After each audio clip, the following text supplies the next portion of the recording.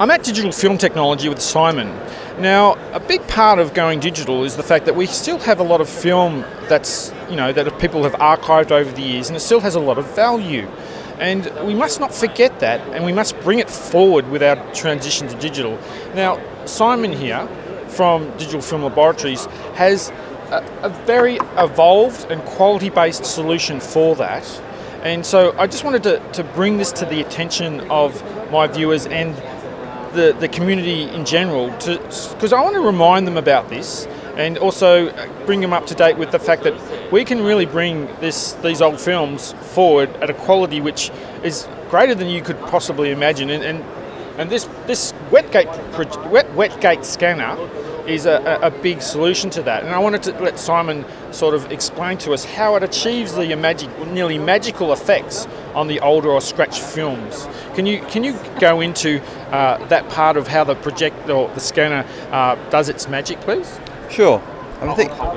So the important thing about this scanning technology is really about the ability to capture film and convert it into data for future generations. That's right. Typically, scanner technology has evolved from telecines, which were regarded as the panacea for linear translation for commercials and for feature film, and it would be a process of putting the film on, color grading, and delivering a video format. In the generation that we're dealing with now, obviously film is largely obsolete, and what we're having to effectively manage now is a legacy. So we've got over 100 years worth of content dotted around various archives all over the world and in various states of repair and condition. And what you need to do is have a technology that allows you to digitally clone that material and in a way maintain the integrity of it. That's right. So that you have choices at the scanner stage to decide whether you just want to capture the film warts and all, so with all the dust and scratch and issues attached to it, and then fix those problems downstream, or make key decisions on the scanner technology itself before you start the delivery process.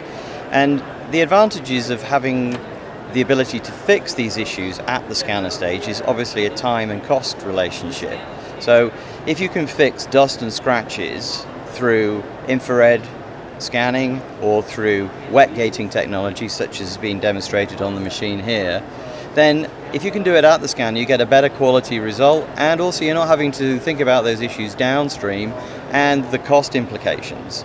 So that's not to say that the scanner can't offer those alternatives, because we both do infrared scanning at the initial stage, and you have choices at the scanning stage as to whether or not you process that infrared scanning matte, which is captured at the same time as the RGB scan, either internally, or whether you pass it downstream and then process it using third-party software.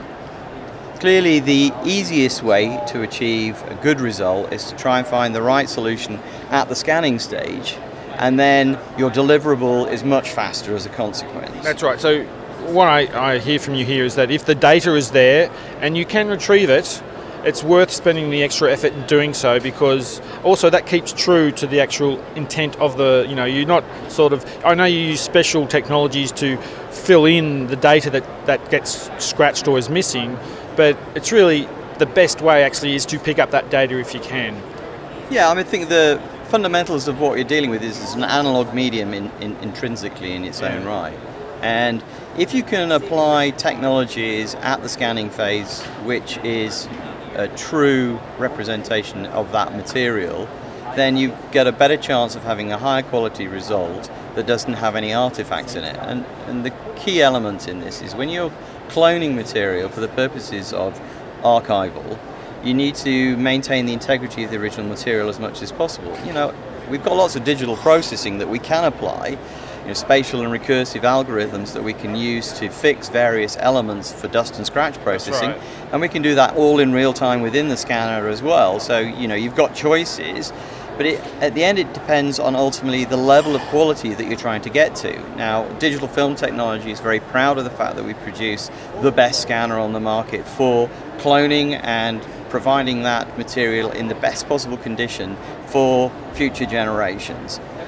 The problems come when you start to interfere with the scan itself and you start to apply a range of different processes, because each one of those can potentially impact the final quality of the material. not necessarily that obvious, but when you start to look at it in detail later on, you might find that you've added some form of artifacts which you don't necessarily want. And that's particularly important for long-term historical archiving. So having the ability, as we have with the Scanner T HDR, to do an analog organic wetted transfer allows the process of just filling in the gaps, the scratches within the surface imperfections of the film during the scanning phase. And because the fluid that's used is effectively the same refractive index of the film itself, you end up with an almost perfect translation of the material, but it's done in an organic way rather than in a digital way. Yes. So once it's literally the liquid's gone into the scratches, it's scanned, and what you're seeing is a clean, finished image, and at that point it's then digitally converted into either a DPX or a TIFF file. Or if you want to, as part of the process, we can do a parallel delivery at the same time. So you could have a proxy H.264 and a 2K or 4K DPX So file. This is all in real time? Yeah.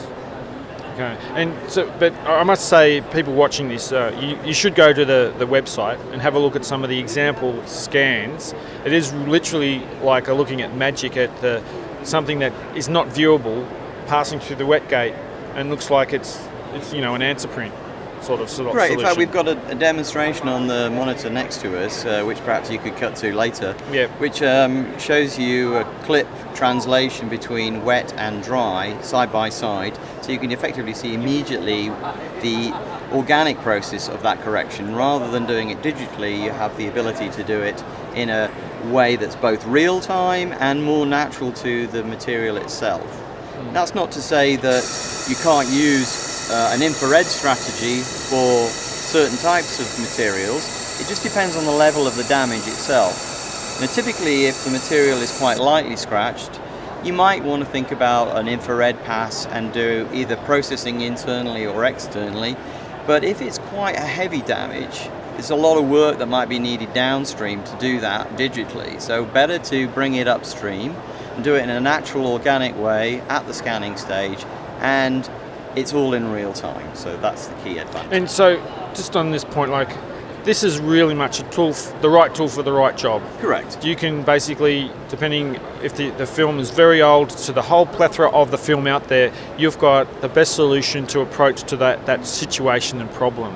That's what I'm hearing from you, and that's yeah. And I think that the main issue that you have with digital processing is to do with the types of films that you might use and the sorts of damage that might be on them.